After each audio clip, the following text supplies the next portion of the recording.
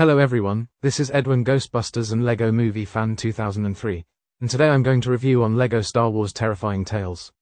Came out the year 2021. So base what the plot is.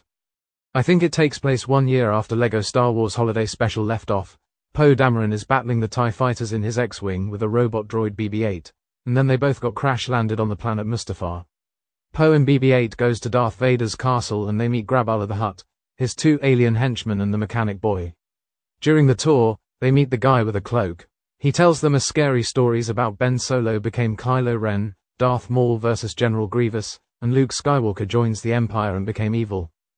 And then after the story, the mechanic boy found a triangle thing. The guy with a cloak tricks the mechanic boy to unlock the triangle thing. The guy with a clock betrays them and uses to form a Sith power mech suit and have an army of mind control battle droids.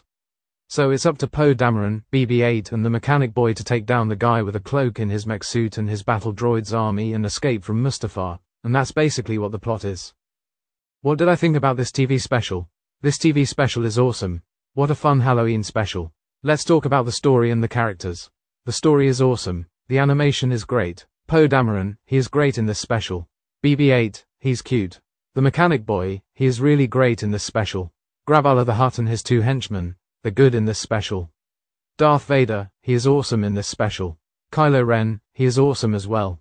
Darth Maul, he is cool in this special. General Grievous, he is really great in this special. Emperor Palpatine, he is really good in this special. Luke Skywalker, he is very awesome in this special. And the guy with the cloak, he is a good villain. Let's talk about my favorite part of this special. My first favorite part is Darth Maul's story where Darth Maul is fighting General Grievous. That scene is really awesome. My second favorite part is Luke's story where Darth Vader trained Luke Skywalker how to be a villain. That scene is so cool.